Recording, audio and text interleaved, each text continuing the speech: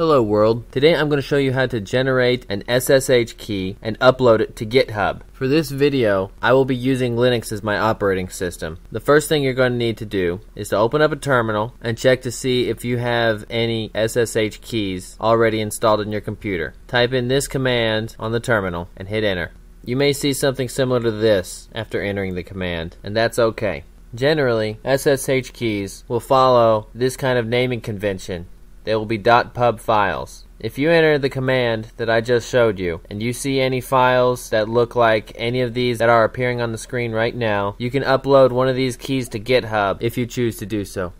The next thing we're going to need to do is to actually generate our key, assuming we want a new one.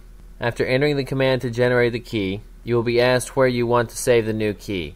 It's best to use the default folder. Just hit the enter key. It'll ask you for a passphrase. You can leave this blank if you want to, but it's highly recommended that you enter a passphrase. Then it will ask you to confirm the passphrase that you just typed, and then it will give you a unique fingerprint for your key. This is not the key itself, it's just a string of characters to help you identify the key that you just created. If you use the ls command again, you'll see the files that were just created in the SSH directory. The next thing we're going to need to do is to start up the SSH agent. If the command to do so worked, it will give you a process ID number. It will not necessarily be this ID number that you're seeing on the screen now. You will probably have a different number. Then you're going to need to add the key to your SSH file. Type in this command and it'll do it for you. It'll ask you for a passphrase. And now the next thing you're going to need to do is you're going to open up the public key with your favorite text editor. In this case, we're going to use kwrite. After opening the file, it'll look like an unintelligible string of characters, and that's okay.